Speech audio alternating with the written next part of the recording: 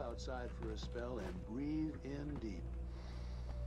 The weather's absolutely still. Ooh. The sky is crystal clear. It's like the forest is quietly breathing. Okay.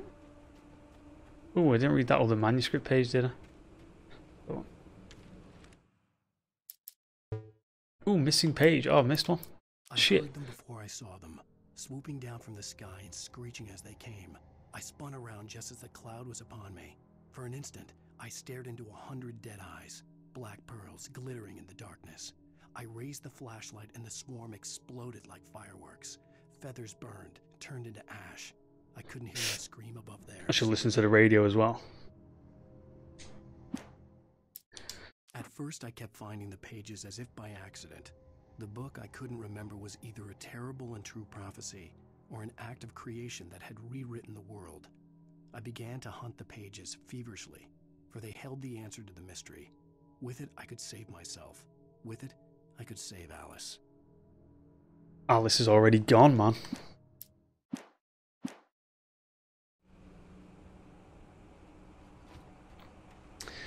Alice is gone, never to come back. The gas station was closer now, its light welcoming in the darkness. Oh.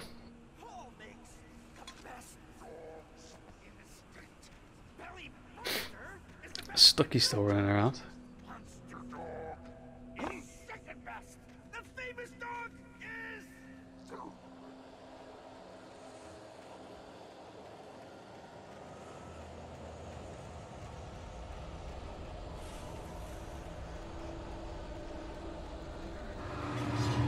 Jesus.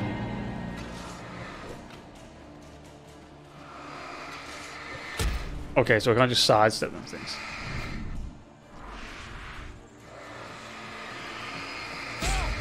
Oh, I thought he was gonna do it. Oh shit. God damn it.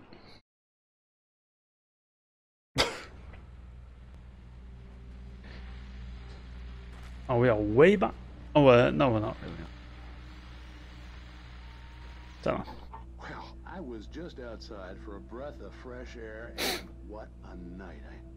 I know most of you are probably in your beds by now, but if you're still up and around, take a moment. Step outside for a spell and breathe in deep. The weather is absolutely still. The sky is crystal clear. It's like the forest is quietly breathing along with you. As you listeners know, I'm a night owl, and it's on nights like this I wish I wasn't cooped up in the studio. Makes an old man like me wish I could just roam wild. But here I am, and who'd keep you company all night long if I weren't? It looks like I'm not the only one staying up late. Caller, you're on the air. Hey, Pat, it's Maurice Horton.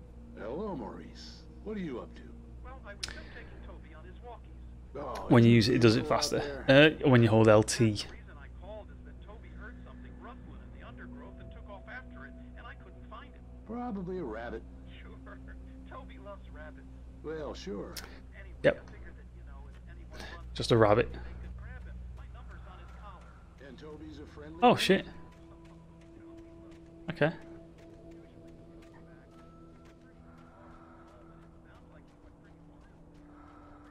Ooh. Nice.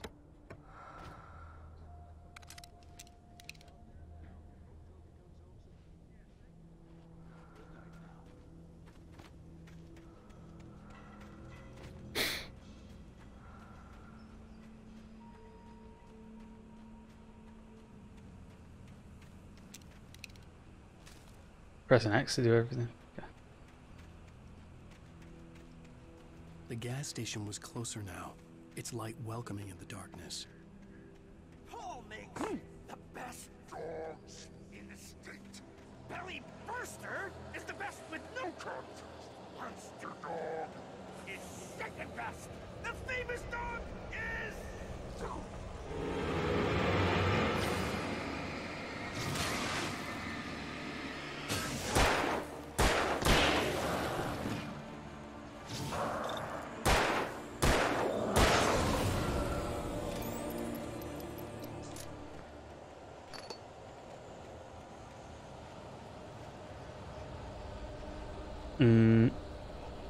It's a flare gun to make light or get people's attention.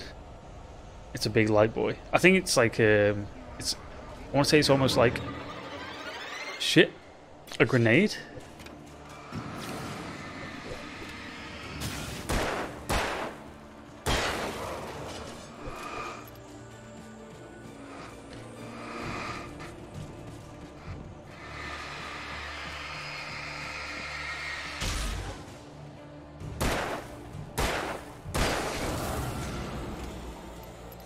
Like an RPG light bomb.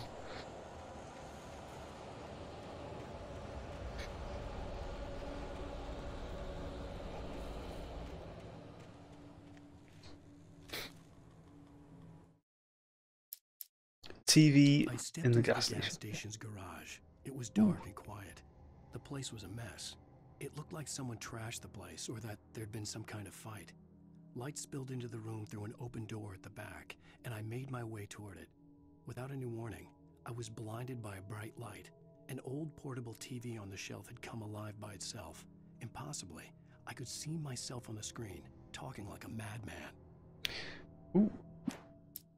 So, is that actually what's going to happen then? When I get into the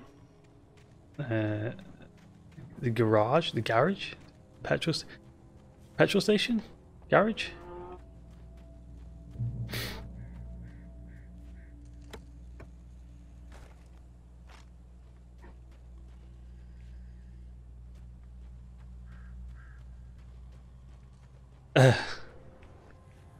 I'm going to assume it is.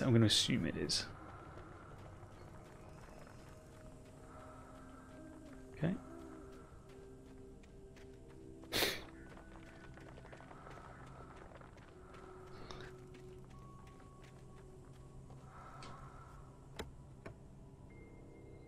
Another flare gun. Okay.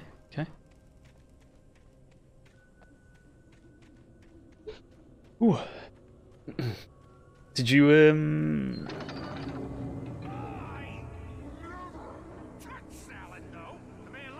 shit.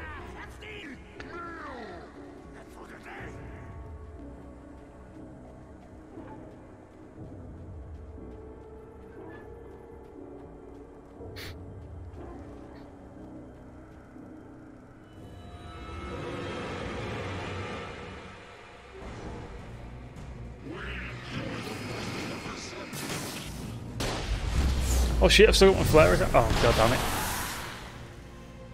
That was alright. Didn't really mean to do that.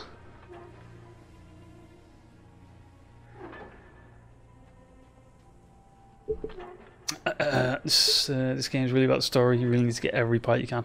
I'm trying to explore and stuff, you know what I mean?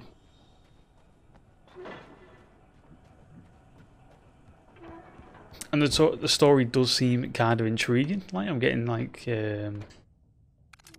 I'll take a dual wielding shotguns. I like that. Okay, got too many batteries. Okay, that's fine. Ooh, TV. Science. Twilight Zone. It bestows immortality on those who advance it to elevate all of mankind. Newton, Einstein, Sagan, princes among men. But the price for such a legacy is steep indeed. In Night Springs. Tonight's episode, a quantum suicide. A quantum suicide. Wow. It would take a courageous man to change the script. Having called a press conference, Dr. Barclay Colvin is about to demonstrate that very courage. Ladies and gentlemen of the press, I am Dr. Barclay Colvin, and I'm glad so many of you could join me here at the Moorcock Institute. Tonight, I'm going to give a practical Moorcock demonstration Institute. of the many worlds interpretation. As you can see, this is a loaded 9mm pistol. Jesus. It shall be part of a thought experiment. And now, a real experiment, known as a quantum suicide. Did he say suicide? Is that a real gun? He's kidding, right? Please, please, stay calm. There is no risk. Observe what occurs when I place the weapon against my own forehead. Now, you might think this round is merely a dud. Not so. Observe the flower pot. And yet, I myself cannot be harmed with this gun. With each pull of the trigger, 2 new realities branch off. One in which the weapon didn't fire, and one where it did. With my machine here, I have ensured that this reality is always the former. I have bestowed upon myself quantum immortality. Under no circumstances can this gun kill me. So wait. What you're saying is that every time you pull the trigger, in another reality, you die? You die. Yes, of course, but that's completely trivial. There's an infinite number of things that could happen at any moment, and they always do happen somewhere. The point is, this one thing did not happen here. You're insane, Colvin. Insane? Insane? Hey, was this thing supposed to be plugged in? I stumbled on it. You fools! Gaze upon quantum. Oh, is that his computer? Oh no, he's gonna die, right? Yeah, there you go. Okay. Poor Dr. Colvin, felled by his own hubris or the ignorance of the masses. Perhaps he should have left the crate unopened, the decaying atom unobserved. Curiosity often kills the cat. In Night Springs. Ooh.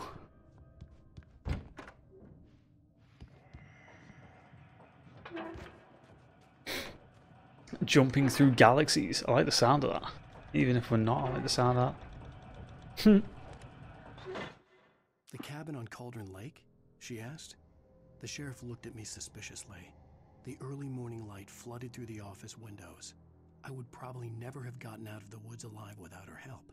But I couldn't tell her the truth of what I'd faced the previous night. She'd think I was lying or crazy. She'd lock me up, and she wouldn't help me find Alice. Jumping through galaxies. It's almost like what kind of vibes am I getting? I'm almost getting like Donnie Darko kind of vibes.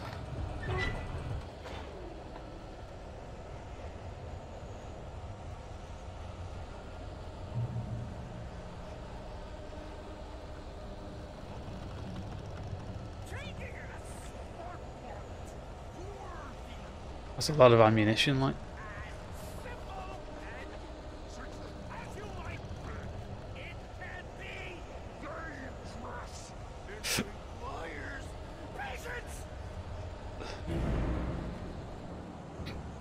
The birds. Stucky.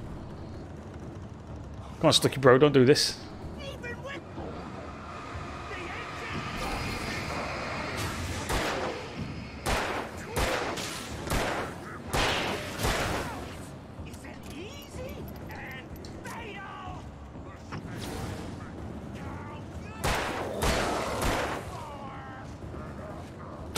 What?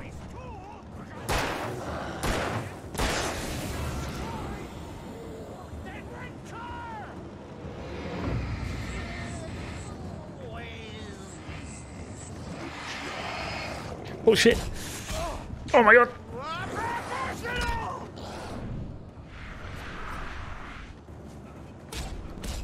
Holy shit. Alright.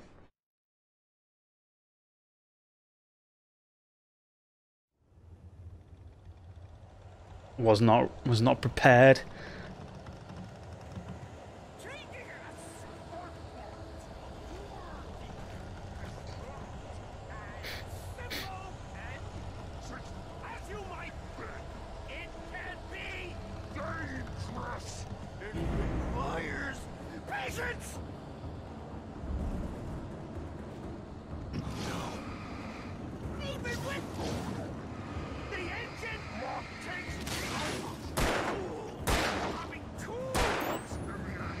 Oh, you can't explode the boxes.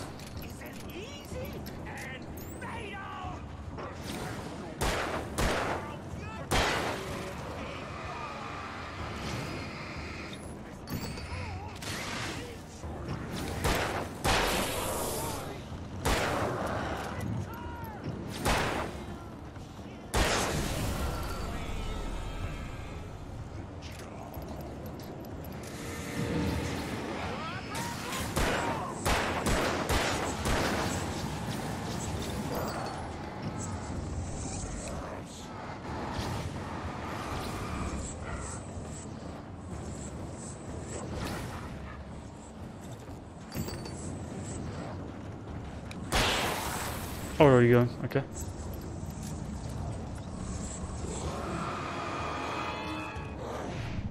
Oh shit.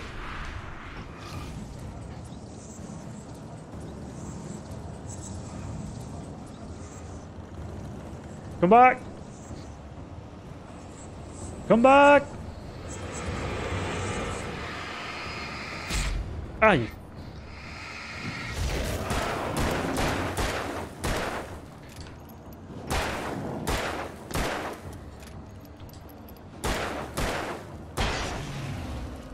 All right. Stucky's body vanished, leaving behind only a lifetime of nightmares to come. Assuming I'd reach the lights at the gas station alive. It's a big fight due to the amount of ammo. Yeah, it's a bit of a giveaway, isn't it? Those boxes aren't red enough. Which one? Which ones, Jonas? These ones, or these barrels?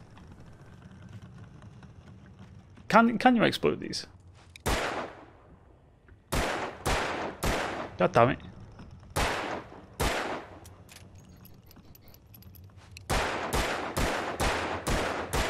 No. All right. Batteries. Did I pick up the batteries? I did not. Thank you. Yeah. And I'll pick up some more of this because I just wasted a load. Trying to explode that battery. Nice. Yeah, barrel. Even. Okay. Go. Ooh, thermos.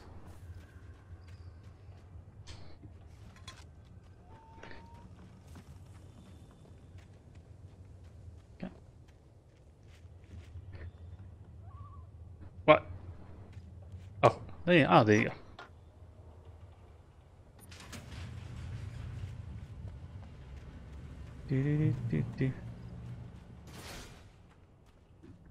Seeing if there's any yellow things around. Doesn't look like it. Ooh, the big deer. I recognized the parade float I had seen in Bright Falls when I first arrived with Alice. Okay.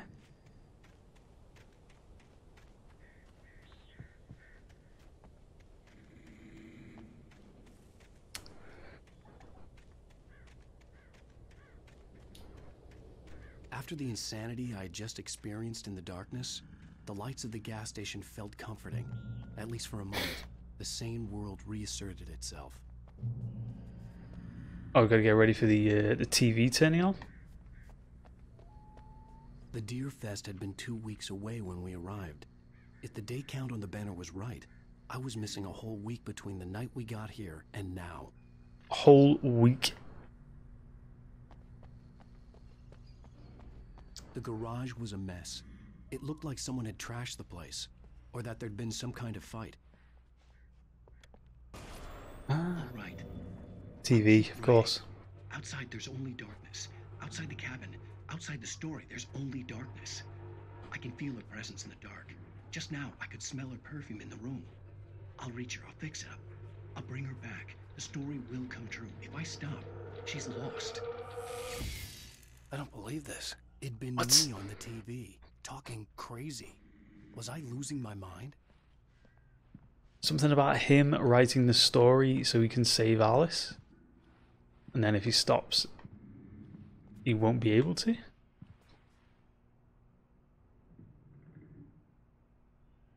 Raffle tickets, fishing competition, pie contest, and a surprise competition's live music for the children of Bucktooth Charlie.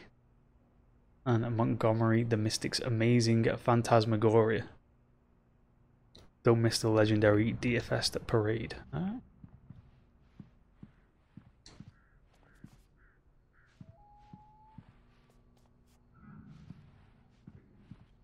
Oh, no, can't go out that way. Okay. There's some snacks now.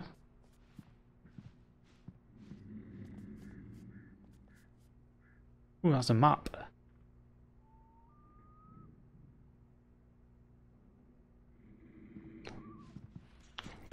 Pie contest. Not a big fan of pie. I'm gonna lie. I was. Oh man, I'm not going to say what I had to just get thought. inside the gas station to find a phone to call for help. Oh, I'm looking for a phone. Ooh, manuscript page. Almost missed that. Okay. Stucky spat on the garage Like floor apple and pie. tried to shake the cobwebs from his head. Ever since the couple never showed No, up I'm not a fan of apple pie. things had been I'm more a fan of feeling like meat pie. a fear Like caught steak his pie. attention. Stucky looked up and stared as his brain tried in vain to process the horror before him. He stumbled back, knocking over a can of oil. A black pool spread across the floor while he struggled for a brief moment, then let go as the unrelenting darkness engulfed him. Oh shit. I mean, Stucky's going to appear again then, right? Phone. Find a phone. Okay, it's got to be one around here somewhere. Hello? Oh, there's a phone.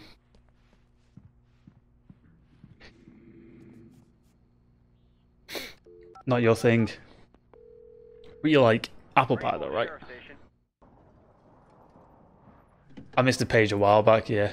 Yeah. Which is unfortunate. Oh, thank God, Sheriff. Sheriff Sarah Breaker, you are... I'm Alan Wake. Oh, listen, I was in a car crash. My wife, Alice, she's missing. Calm down, Mr. Wake. We were staying in a cabin on the island, on Cauldron Lake. There's no island on Cauldron Lake, not since the big eruption in the 70s. Please, I can take you there, okay? You look like you've taken a pretty bad knock to the head. Are you okay? Listen. We'll figure this out. Please get in the car. We'll swing by the lake and then we'll go to the station. Okay? Custard. Oof. Mr. Wake, have you seen Stucky, the guy who owns this place? I realized I couldn't tell her what had happened in the forest. He's She dead. wouldn't believe me. And then she wouldn't have helped me with Alice.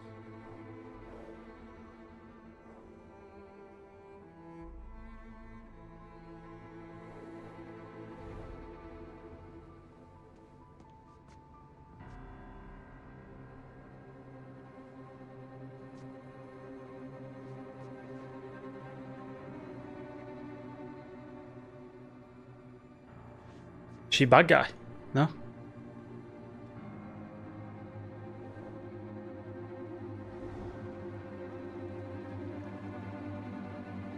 Oh, she took him back to where his island was supposed to be. Ah, I see. Holy shit, that's like an episode.